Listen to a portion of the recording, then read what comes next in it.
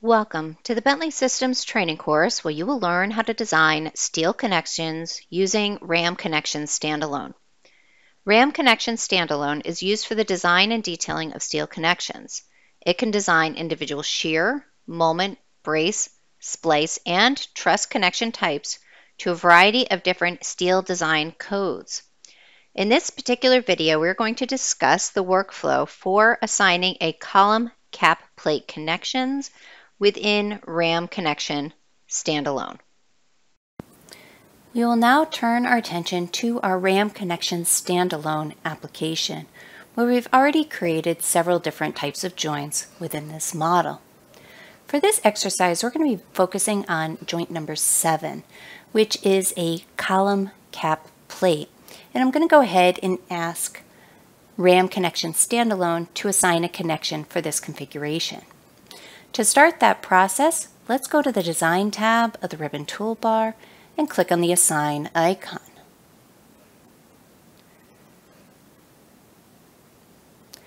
Now, all connection types within RAM Connection Standalone are organized by the forces for which they can resist.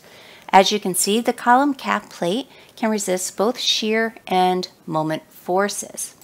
If I were to go down to the Smart Connection area, I would see that this workflow is not available for a column cap plate. That being said, let's select the basic connection workflow, select the cap plate template, and then click on the Assign button. Once the design is complete, I will be able to take a look in the joint selection area and see the status of the connection design. Here I can see that my interaction ratio is less than 1.0, and it is in green, indicating that it did pass all code checks without producing any warnings. If I would like any additional information regarding the detailing of this connection, I can go to the Design tab in the ribbon toolbar, click on the Edit icon, and then select Combined Connection.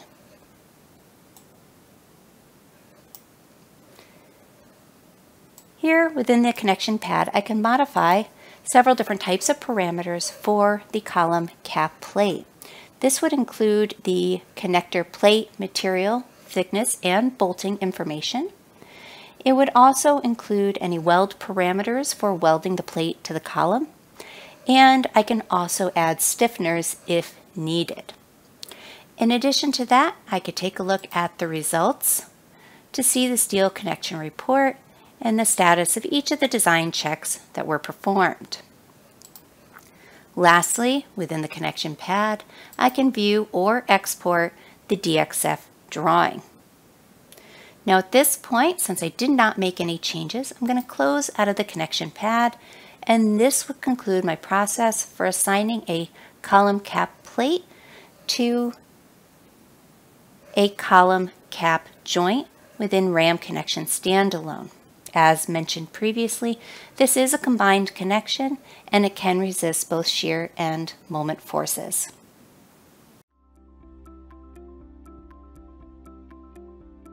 If you found this video helpful, please give it a like. If you want to see more such series, consider subscribing to our channel. Thank you and see you next time.